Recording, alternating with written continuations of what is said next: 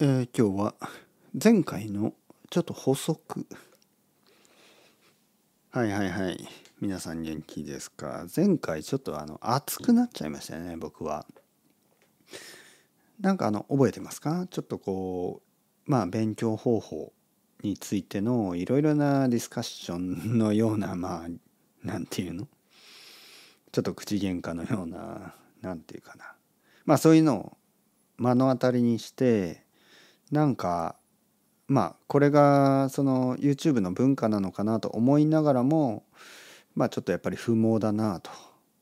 少なくともやっぱり言語学習っていうのはいろいろな勉強方法あっていいので、なんかビールが好きな人が「いやビールの方が美味しい、ウイスキーはまずい」みたいに「いやウイスキーの方が美味しい、ビールはまずい」みたいな、そんなこと言っても不毛ですよねと。毛も生えないですよねと。僕毛がめちゃめちゃ生えてますから、あんまりそういうなんか不毛なのは好きじゃないんですよね。別にその毛がない人が嫌いって言ってるわけじゃないですよ。もう毛の話はやめましょう。とにかく毛の話じゃないですからね。不毛っていうのは毛がないって書きますが、意味としては毛も生えない。いわゆる草も生えないよう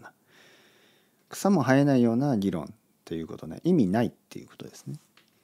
そういうふうに思う。ただね、ここで今日補足したいのが、議論によってはやっぱり意味はあるという考え方もありますよ。はい。これはちょっと誤解のないようにね。僕がこういうことを言うと、いや、全てのプラットフォームの全てのディスカッションが意味がないと、哲平先生は言っていると。そんなことは全くございません。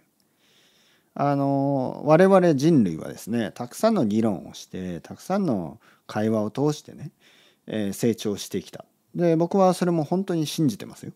僕自身も、レッスンの時にいろいろな国のいろいろな人たちといろいろな話をして、自分と同じ意見もあれば、自分と違う意見もたくさんあるんですね。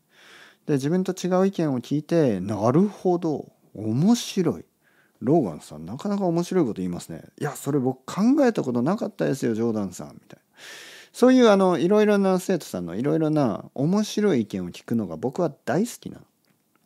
だから、違う意見っていうのは本当にね、面白いんですよ。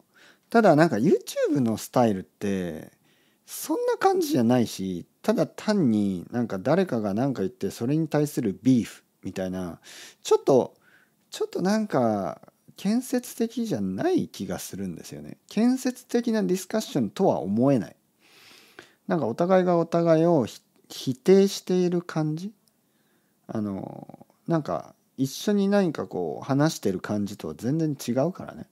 で、いわゆる今の世界のちょっとディビジョンっていうか、なんかそういうのが生まれてるような、生まれてる理由の一つというか、そういうタイプのディスカッションって本当に不毛なんですよ。で、それが原因でたくさんの事件とかも起きてたりするしね。なんか僕が好きというか僕が信じるディスカッションのスタイルと全然違うんですよね。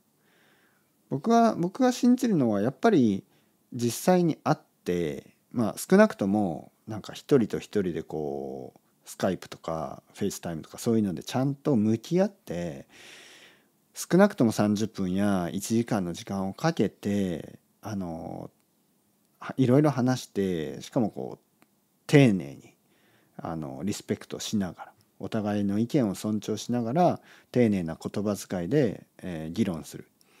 それが理想的な議論なんですけど、少なくともなんかコメント、短いコメントや、長いとしても全然顔も見せないコメントですからね。お互い顔も見せない、なんかニックネームとテキストだけでなんか好き勝手に書いて、好き勝手に相手を批判して、それは僕はいいと思わないんですね。むしろ悪だと思う。むしろそれが原因でいろいろな問題が起こっていると思うから、ちょっと少なくとも自分はそういうものを見たくないな、参加したくないなと思います。だから参加させないでくださいね。参加させないように。なんでいろいろなリスポンスしないようにお願いします。はい、それが補足。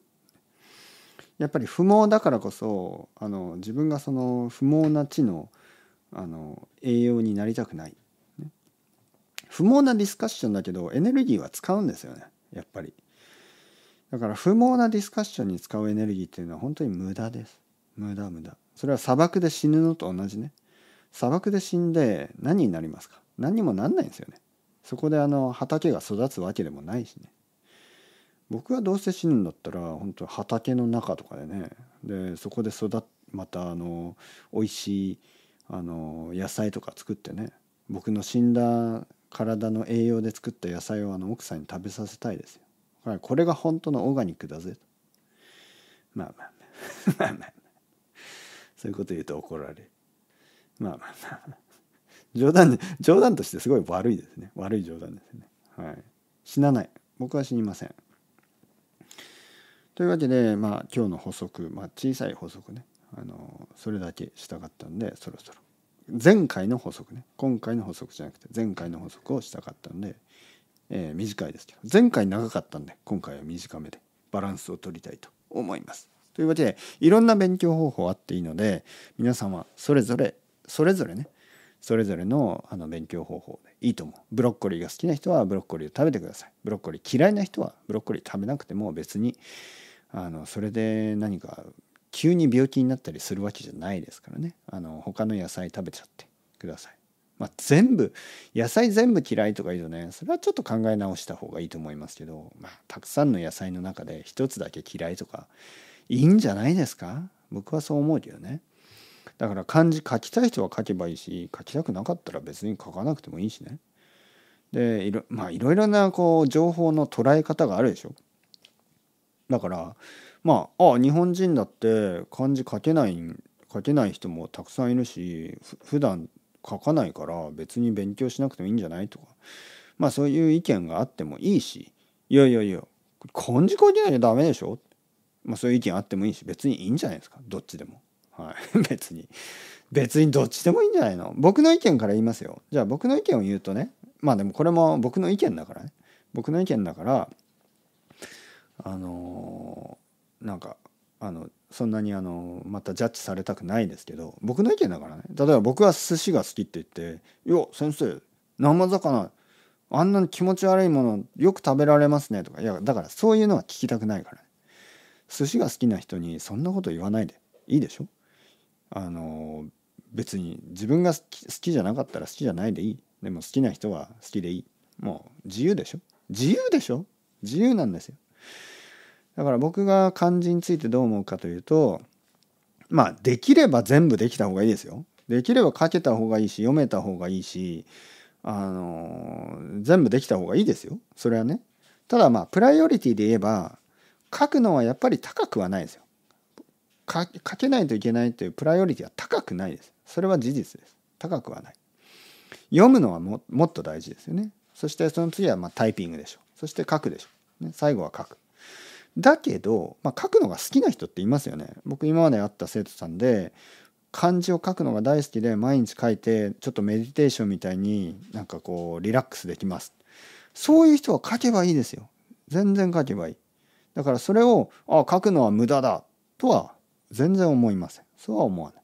書きたい人は書けばいいし、書きたくない人は書かなくていい。そもそもね、そんなもんでしょ。